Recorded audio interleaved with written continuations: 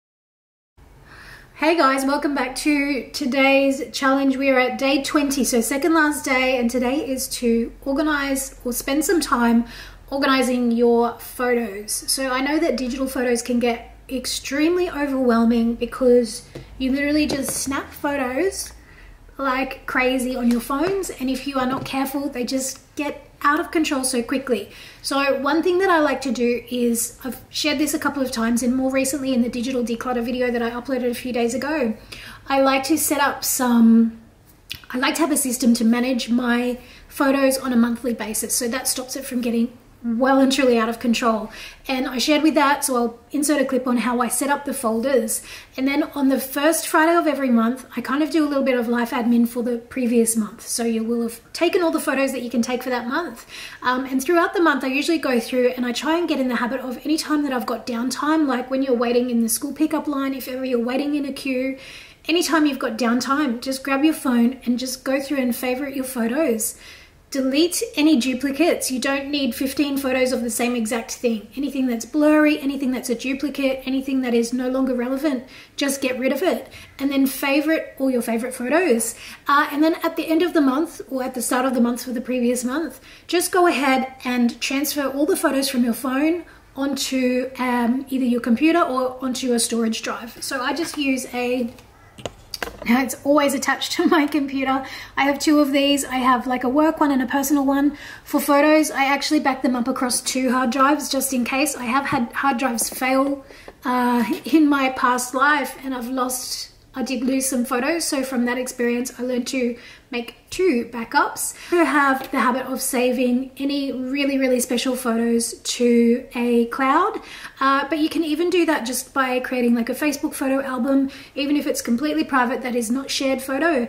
At least if the worst happened, you would always have your, your core absolute favorite photos always saved because it is cloud-based. So I like to have a hard drive copy, a backup of the hard drive copy in case anything happens to one of the hard drives. And then I save some favorites in cloud storage. And then you've always got the option to do either like Facebook or a private Instagram page or anything like that, where your photos can be easily saved, uploaded externally. That way, if anything happened to your house or your belongings, if they were destroyed in any way, you still always have those photo memories. Now, I know that you can recover usually digital files if your hard drive is corrupted. And I did do that the time that my hard drive, I don't know, it just stopped working one day. It was a really old one. It was back when, maybe in 2009 or something. Years and years and years ago, it just stopped working. So I can't remember if I think I just downloaded a program to recover all the files. It recovered some of them, but a lot of them, they were recovered in really like lower quality. And a lot of them had like, I don't know, lines across the images.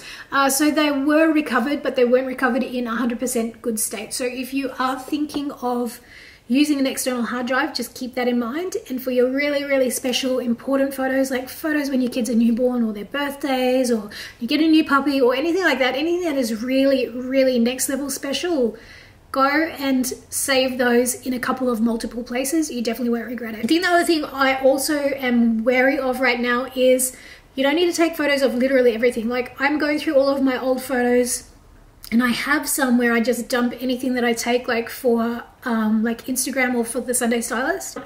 Honestly, if I had $1 for every food item that I have a photo of, it would be like I'm a millionaire. And I know, like, on my channel, a lot of it is dedicated to food.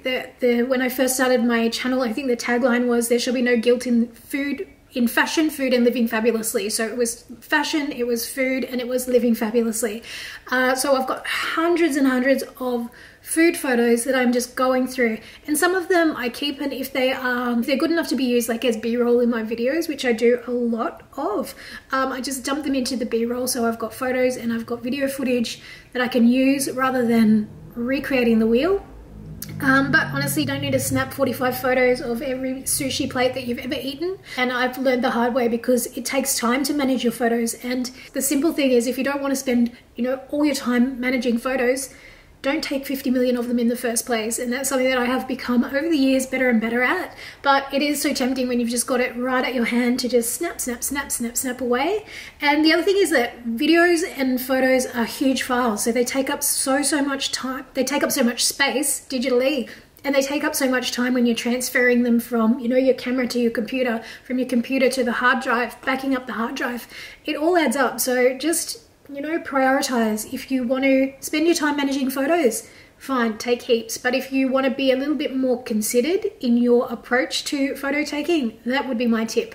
So guys, that's pretty much it for today's video. I don't really expect you guys to sit and watch me deleting and organizing and sorting through photos for 21 minutes or for 2 hours, however long I'm going to spend doing it. I think I'm going to actually spend a little bit longer than 21 minutes and just go through and sort out some of the older Sunday Stylist photos, because there's thousands in there that I just don't even need. I'm always a little bit worried about discarding videos, because sometimes I've found in videos that you go through, old videos, sometimes there's things that, they might not have made it to a video that I published, but in the background, like I was looking through some of the old videos that I had saved from videos that I've made for YouTube, and in the background was, my old dog Wookie, who is no longer with us. So I don't know, I'm a little bit more hesitant in deleting video footage, but I'm being much more careful about the video footage that I take and getting it sorted and saved as I take it, so I don't end up with thousands and thousands of terabytes or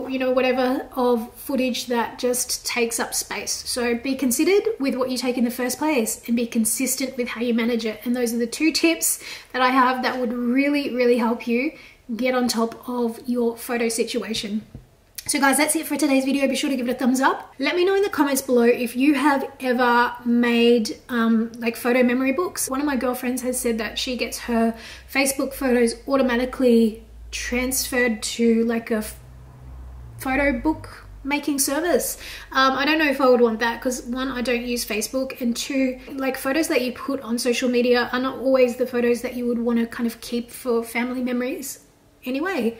So I would like something that's really, really simple, and something that's not huge, like not huge wedding size album, something that's like small, like, I don't know, like a little photo album size, this size, like a little photo book, just to keep the absolute favorites. And I think maybe if you make one every year, that would be well and truly more than enough for me and for most people. But anyway, if you've got any suggestions for photo books, and especially ones that can be made, or you can get them from Australia, obviously, let me know in the comments. And that's it for today's challenge. Go forth and sort your photos, and I will see you tomorrow for the last day of this 21-day challenge. It's been fun. It's been a lot of hard work with all these videos to do, and tell you what, but it's been fun. It's been good. A lot of my things that I need to get sorted, I've sorted, or I've started sorting, and I've put the processes in place to, you know, continue through sorting them. I will see you tomorrow for another challenge. Bye everyone. Oh my gosh, so yum. Oh, that was Riley and I making monster milkshakes. Monster milkshakes.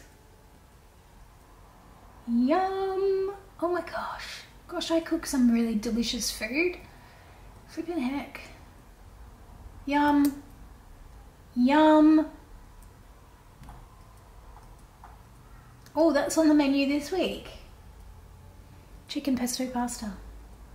Donut time. Yum. All right, that's enough for this.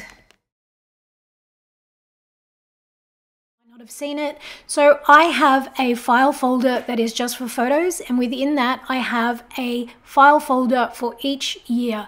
I then have a photos template file where it's got all of the months starting with the number of the month. So 1.January, 2.February, and so on. This is just so that when you sort it, it stays in chronological order rather than alphabetical order. And then by having this photos template with all the blank folders already pre-named, it just saves you from having to type them out each year. You just copy and paste the empty file folders into your new year. Then every month on the first Friday of the month, I will go through and I will dump everything from my phone and from my cameras all into the month that it corresponds to.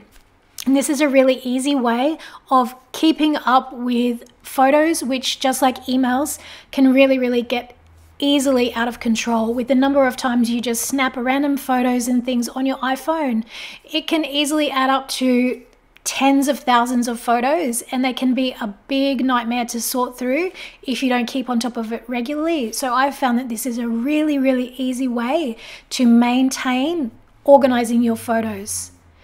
So guys, that is it for today's video. I hope you're feeling motivated to get stuck in and give your photos a good sort out, and to set up the systems moving forward that will support you keeping on top of this from this point on. Be sure to check out the description box for the video I filmed explaining the 21-day challenge, along with all the daily videos that I've filmed sharing how I have tackled each of the daily tasks. Have a fabulous day, and as always, I will see you tomorrow for another video. Bye everyone. Don't go